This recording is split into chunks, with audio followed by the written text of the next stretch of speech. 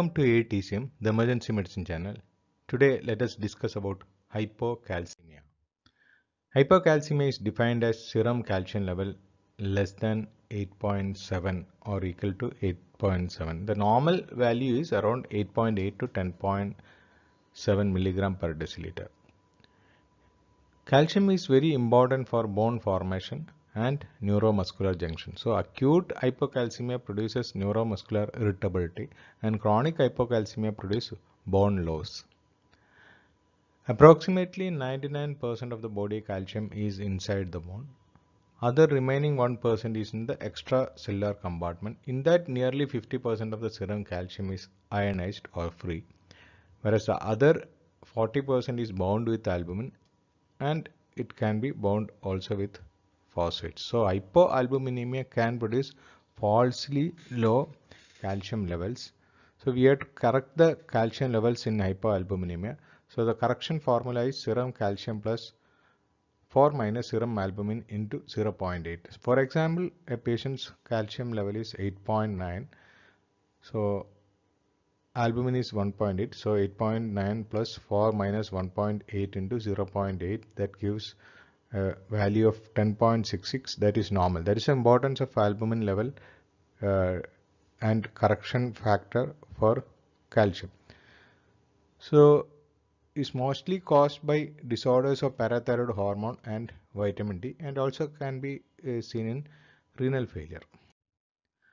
The important cause of hypocalcemia are: one is chronic renal failure, another one is hypoparathyroidism.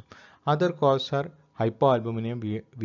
Hypoalbuminemia, we have seen that it will be falsely low, so you can call it a pseudo hypocalcemia. But some patients will have clinical findings of hypocalcemia here also. But major clinical findings may not seen in this type of patients.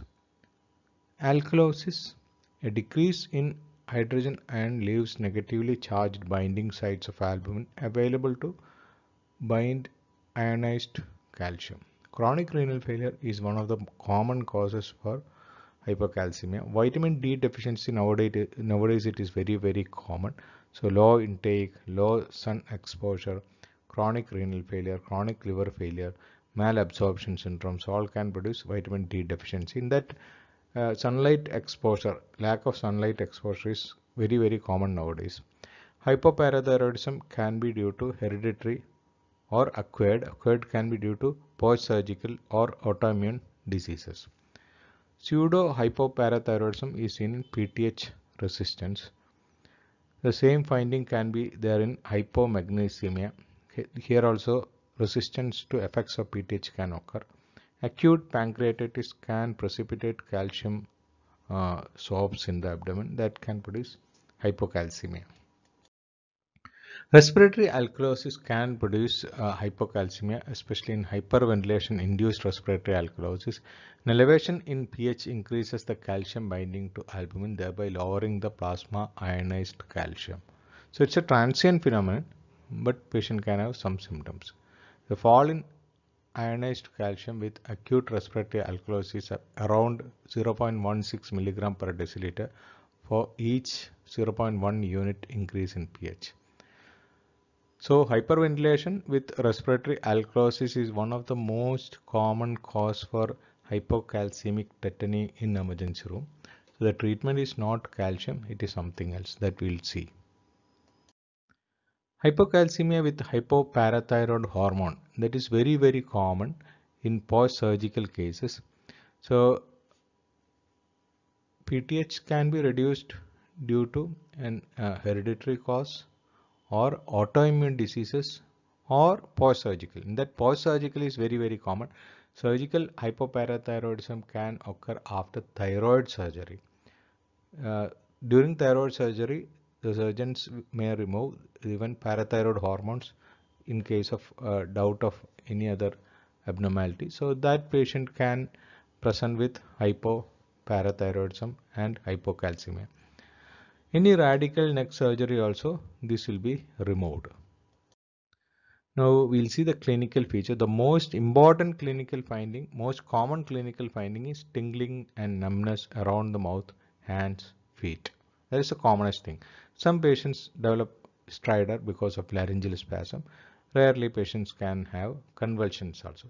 So the both hypocalcemia and hypercalcemia can have convulsion, tingling sensation. All these things can be there in both one. But carpopedal spasm is classical for hypocalcemia and hypocalcemia induced tetany. It is not tetanus, it is only tetany. It's a muscle spasm. Upper limb spasm produce carpal spasm. Lower limb spasm produce pedal spasm. So that is called as carpopedal spasm.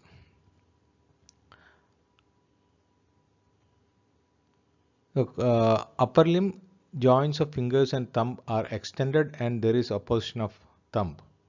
So that is the classical finding. You can see here carpal and pedal spasm. Other signs are Trousseau sign, inflating the BP cuff on the upper arm more than systolic blood pressure will reproduce carpal spasm. You can see the picture here. Chopstick sign, tapping over the branches of facial nerve produces stitching of the facial muscles. So hypocalcemia is mainly a clinical examination finding. So clinical test should be done in suspected cases. It may be then confirmed with lab investigation. You can remember the clinical findings like this: CAT, SAT, that's a mnemonic, convulsions, altered behavior, tingling and numbness around the mouth, hand, feet. Some patients can have stridor, some patients can have arrhythmias, then tetany, carpopedal spasm. So remember CAT, SAT, that's a mnemonic. Now ECG, we are told there will be some changes. The main change is prolonged QT interval. You can see here, first ECG is normal QT interval, then the second one is prolonged QT interval. Some patients can develop ventricular arrhythmias like ventricular tachycardia, ventricular fibrillation. Rarely patients can have bradycardia also. But the most important clinical finding we should not miss is prolonged QT. If we are seeing prolonged QT in ECG, patient requires admission and correction of calcium as fast as possible. Now investigations like serum calcium can be low, serum albumin, if it is low, then calculate the corrected calcium levels. Serum creatinine should be done. It will be elevated in renal failure. Serum phosphorus also will be done in all patients. We'll see what is the correlation of serum phosphorus with hypocalcemia. Vitamin D level should be done in all patients. The decreased production and action of vitamin D can cause hypocalcemia with a high PTH. Serum PTH should be done in all patients with hypocalcemia. Magnesium should be done because it can reduce the action of PTH. ABG should be done to rule out alkalosis, especially respiratory alkalosis. Serum amylase and lipase should be done to rule out acute pancreatitis. Hypocalcemia is a common finding in acute pancreatitis. It is mainly due to the precipitation of calcium sorbs in the abdominal cavity. Now you can see the differential diagnosis of hypocalcemia here with the help of this chart. Hypoalbuminemia, if it is present, we have to calculate the corrected calcium. Here mostly patient will be asymptomatic. Rarely we can see some clinical finding which may not have any clinical importance there. Alkalosis, very important, very common in emergency room. It is mainly due to hyperventilation syndrome. It is mostly psychological hyperventilation syndromes.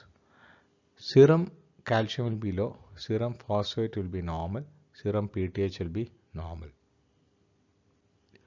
Hypoparathyroidism mainly occurs after post-thyroid surgery, or autoimmune hypoparathyroidism also can occur.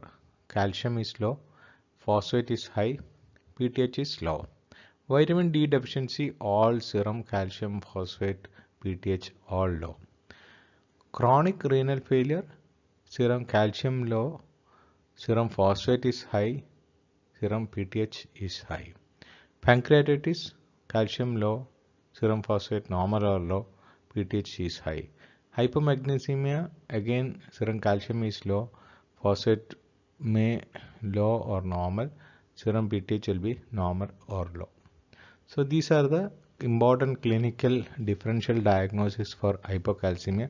So basically we have to do all this investigation to rule out this condition. That first we'll take an ABG, first we'll see the albumin and rule out hypoalbuminemia, then take an ABG, rule out alkalosis, then PTH should be done, vitamin D should be done, levels of vitamin D should be done, creatine should be done, amylase lipase should be done, magnesium levels should be done. So these are the investigation that will give you the report. Now if the patient is having respiratory alkalosis and tetany, so the treatment is rebreathing mask, not calcium infusion. You have to give a paper mask for rebreathing. It is only useful in hyperventilation induced tetany, not in other types of hypocalcemias. So it will correct the respiratory alkalosis. When we rebreathe, the same air will collect in the bag so that carbon dioxide washout can be avoided. Patient will not develop respiratory alkalosis. Now, if there is a real hypocalcemia, like if there is no hypoalbuminemia, calcium should be corrected. So here, if there is a significant QT prolongation or symptoms of hypocalcemia is present or arrhythmia is present, then we have to give IV calcium gluconate. So IV calcium gluconate 10 to 20 ml, 10% solution IV is available that contains around 186 milligram of elemental calcium. It can be given slowly, but in some cases arrhythmia and all we have to give very fast. So until that tetany stops, we have to give the calcium infusion. Then 50 ml of 10% calcium gluconate may be added to 1 liter 5% dextrose or NS should be given as an infusion. So the rate should be adjusted so that the serum calcium is maintained between 8 milligram per deciliter to 9 milligram per deciliter. So that is very, very important. So every 4 hours we have to check the calcium levels. Again, if hypomagnesemia is there, we have to correct the hypomagnesemia with magnesium sulfate injection. IV 1 to 2 gram every 6 hours can be given, or oral magnesium tablets can be started. Now patient who is having hypocalcemia, especially after parathyroid removal, patient may require very high dose of calcium. So some may require 500 milligram TID, some may require 1000 milligram 3 times daily. Vitamin D should be corrected. 60,000 international unit per week can be continued if there is low vitamin D. So after 3 months we can review the vitamin D levels. We should not over treat vitamin D because it can produce toxicity. So for 3 months we can give 60,000 international unit per week, then we recheck the vitamin D levels. So patients with hypoparathyroidism require lifelong calcium and vitamin D supplementations. But other patients who is having transient vitamin D deficiency, we have to correct only that. So we have discussed about hypocalcemia. Whenever we see hypocalcemia, first check the albumin level. If albumin is low, go for correction factor. Then if the correction factor done and calcium is normal, no need to do any further management. Then do PTH levels. Hypoparathyroidism is one of the important cause. Then rule out alkalosis by taking an ABG, respiratory alkalosis. Then creatine should be done to rule out renal failure. Magnesium should be done to rule out hypomagnesemia. Phosphorus should be done whether hyperphosphatemia or hypophosphatemia is associated with hypocalcemia. Pancreatitis should be ruled out. In alkalosis, the treatment is rebreathing mask and reassurance to the patient. Rest all conditions, calcium gluconate IV as a bolus or repeated doses or infusion is the treatment. Thank you.